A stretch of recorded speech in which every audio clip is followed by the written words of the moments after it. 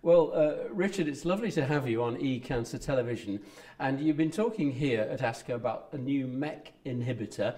Can you tell me what you've been doing, why you were interested in uveal cancer, and what you've been able to do for it? Because you seem to have made quite an impact. Yeah, so uveal melanoma has historically been a very difficult disease to treat. This is a disease that, although it arises from melanocytes just like cutaneous melanoma does, there's really been no effective therapy for this disease, unlike the case for cutaneous melanoma. It's biologically distinct, it responds differently to therapy.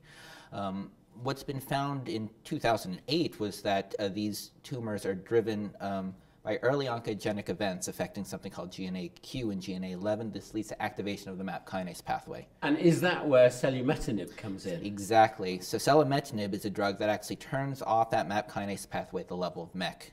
And so our hypothesis was that perhaps MEK inhibition in this disease, since it's driven by those mutations, would be an effective therapy. In keeping with targeted therapy, individualized therapy that we're hearing so much about now. What happened what did you do in the study? And so what we did here is we randomized patients to either chemotherapy or the selumetinib drug.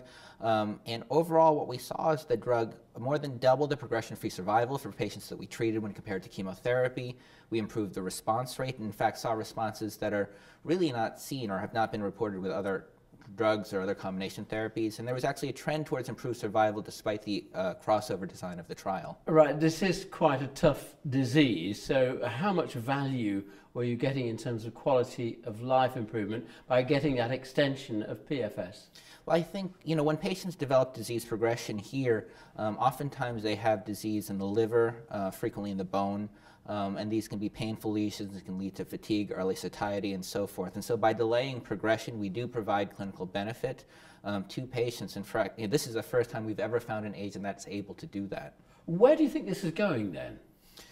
So right now, we are in the process of developing a confirmatory trial for regulatory purposes. What we'd like to do is confirm what we found on this trial, and if so, get this drug commercially available for patients with uveal melanoma. Does it endorse the idea of MEK inhibition and perhaps for other cancers? Absolutely. So there are other cancers that are driven by mutations in these G-alpha proteins that affect the MAP kinase pathway as well as others. And so this concept very much may apply to other cancers as well. What should doctors be making of your particular discovery so far then? So I think what we have here for the first time ever is really a new standard, although the drug is not approved, but a new kind of standard for patients with uveal melanoma. It's a new benchmark that we can use to design next trials, the next generation of trials. I think we still need to steer patients towards trials, particularly those including a MEK inhibitor, and perhaps building upon the efficacy that we've seen with new combination trials.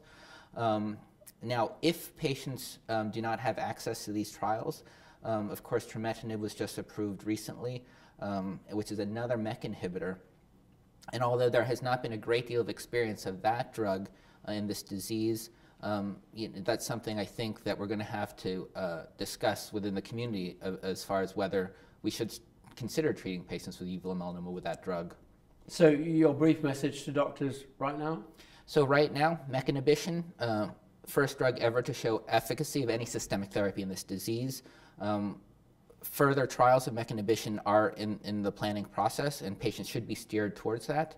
And three, this is again the first study that's ever been positive in this disease, so this offers a great deal of hope to the patients, most importantly, but also to those clinicians who are dealing with these patients for whom we had nothing to offer before. Richard, thank you for joining us on eCancer TV.